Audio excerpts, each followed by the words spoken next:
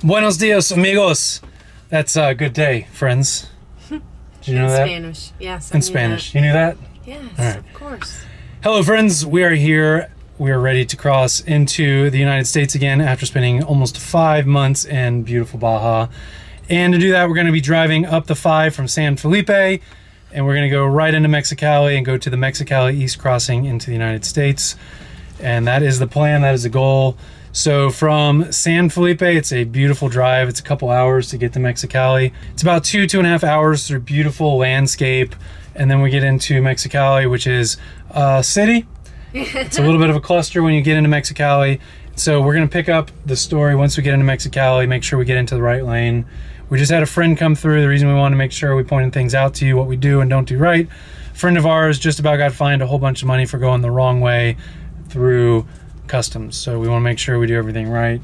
If you follow us on our journey into Baja this year, this season, we did it wrong coming in. Yeah. So hopefully we don't do it wrong going out, but that's what we're here to show you for. So we're going to go ahead and get on the road, and we'll check in with you once we get a little bit closer to the border. This time on this border crossing, we went ahead and downloaded the CWP border wait time app. So it just tells you the wait times for the border that you plan to cross at. So right now it is telling me on the wait app right here, the 3 closest border crossings. And we are going to be doing the Calexico East. I know we called it Mexicali East. Some people call it that, but right here on here, or it's called the Calexico East.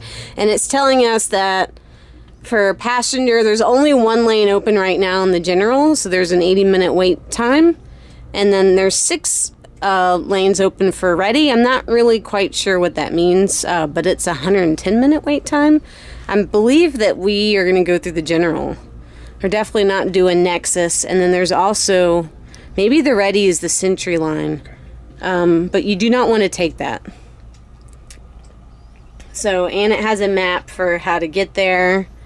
But I have pulled up some directions on a Baja website that we're going to follow. We've followed similar directions before, and it makes it pretty easy. So now we're going to head towards the border. We're going to see how accurate the app is that we're using, and also the instructions here.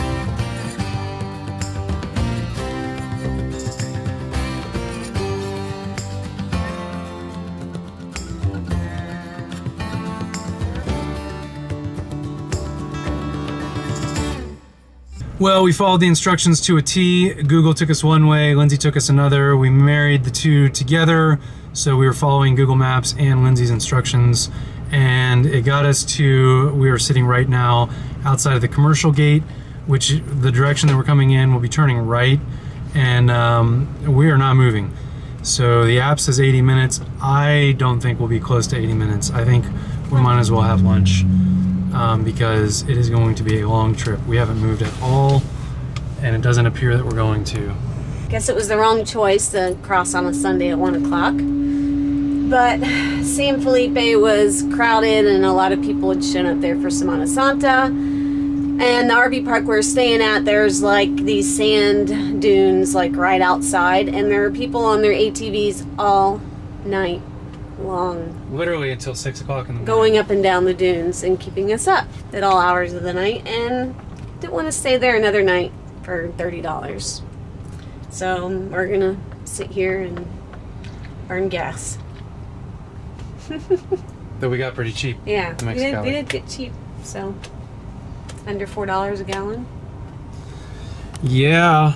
So in. we decided to go ahead and fill up again right before we crossed, and so we got it for under 20 pesos, so under $1 per liter, 3.7 liters in a gallon, so about $3.70, which is, God bless America, almost $2 cheaper than what we're about to step into once we cross the border. Thank you, America, for being so energy independent. I mean, dependent.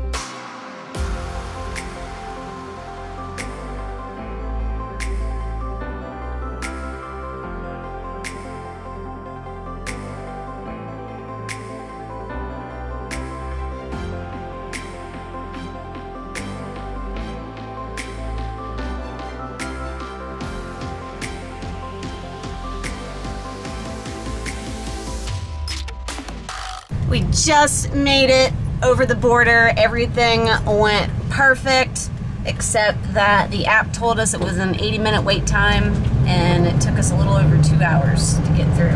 But we were in the correct lane. If you're in an RV, just stay to the right. Just stay to the right, and you'll be in the right lane. It's super easy once you get in there. Just follow the Camiones Autos sign and stay in the right lane, and you will be good to go. So, woohoo, we are back in the United States, so it's a little bittersweet. And, yeah, we are on our way to Arizona. So we're back in the U.S. It's been 5 months, and it's like shock being back here. It's just different. And we went to the ATM and had to pull out some cash because we didn't have any U.S. dollars. All we've had is pesos. And pesos feels like monopoly money compared to our money. Anyway, so we went to the ATM, and right next door to the ATM is my favorite grocery store, Aldi's, so we had to run into there. Ended up spending more than I thought we would, but it was nice. It was nice to have like food, like normal food. Not that Mexico doesn't have normal food, but like I guess like our normal brands of stuff, like the stuff that I'm used to eating, you know, here. And I love the stuff at Aldi, so it was awesome to be able to go there. And next stop is In-N-Out Burger. I am so excited. I have been craving this for so long. For the last 2 months, I gave up eating tacos and started eating hamburgers every time we went out to eat, which wasn't often, but I am looking forward to In-N-Out Burger tremendously. Me too. This place is insane. It's not even dinner time. It's 5 o'clock. That's like early dinner.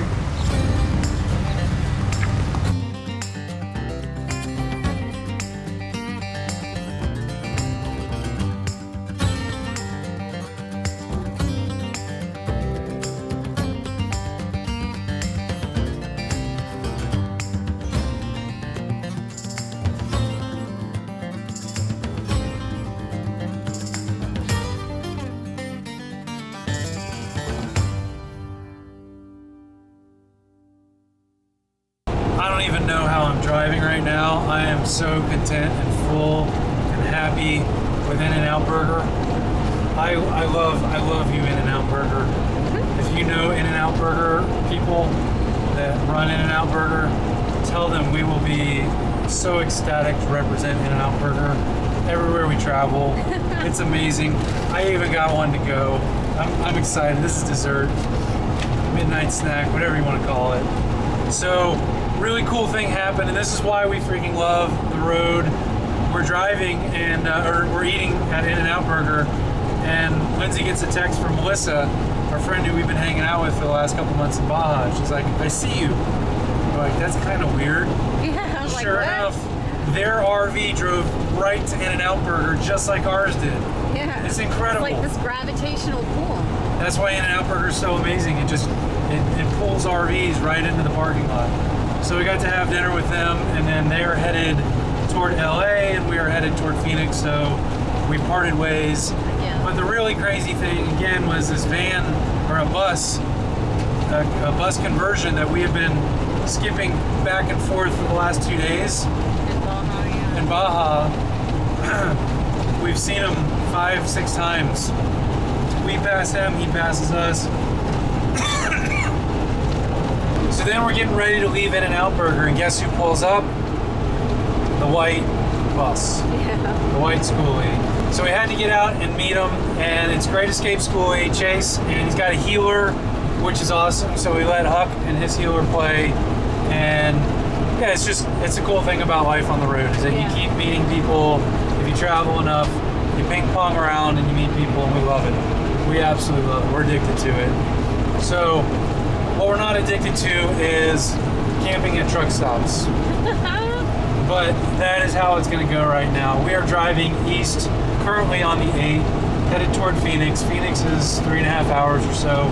We're not going that far, but we are going to camp in a rest stop tonight and wake up and go into Phoenix and run some errands tomorrow.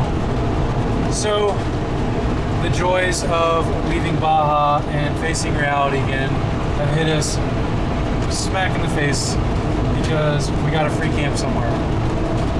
Because we spent all of our money on In-N-Out Burger. And Aldi. And Aldi. Yeah. So we'll check in once we get settled in. And we will say goodnight to you then.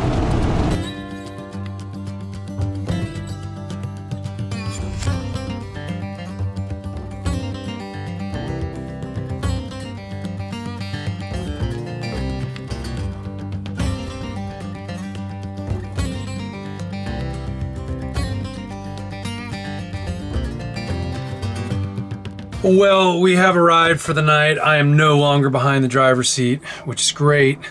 I am pleased to be parked. BLM land, just outside of Dateland. What are you looking at?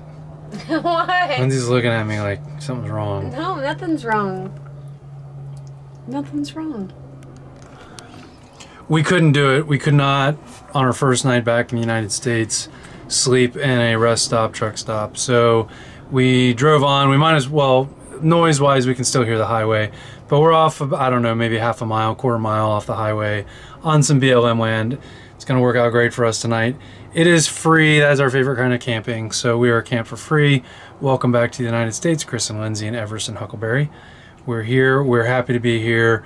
Thanks for joining along with us in this episode. If you haven't already done so, please like this video, leave us a positive comment, subscribe to our channel if you have not done so. Tell your friends and family about our journey to pursue abundant life on the road, and let us know how we can help you get out on the road and pursue this life as well.